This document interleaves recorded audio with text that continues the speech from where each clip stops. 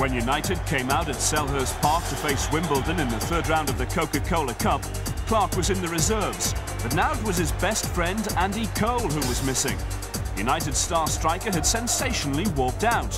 The fans wouldn't find out until after the game, but his absence was so obvious. The whole night was a disaster.